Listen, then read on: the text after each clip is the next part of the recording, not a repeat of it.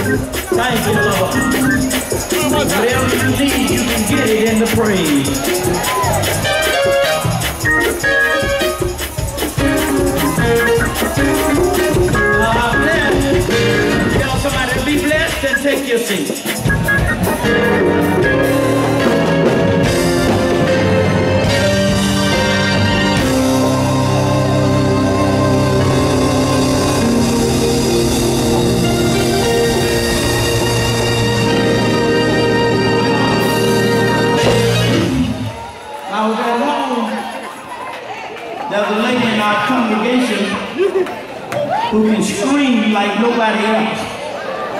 I tell her to scream right now if I was at home.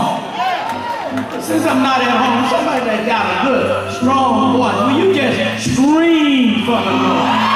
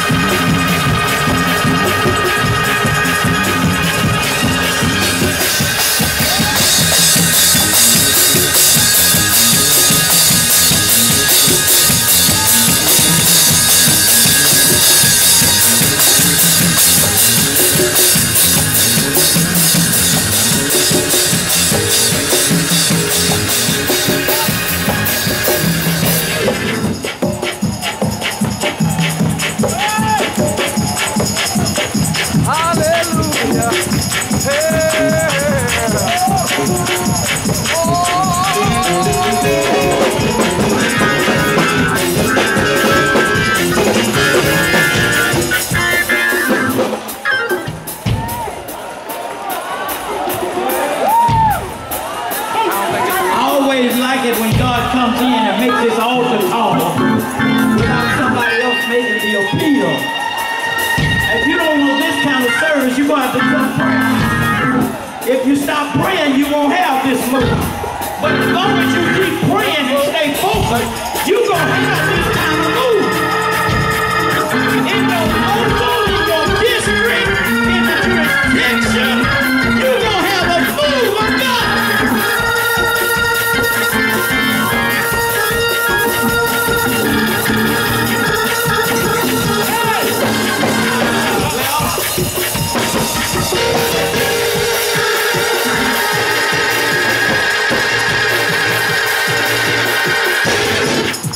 Let's see if we can take our seat.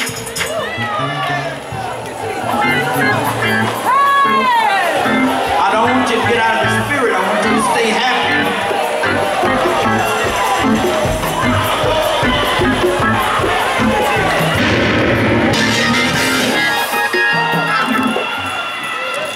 All right.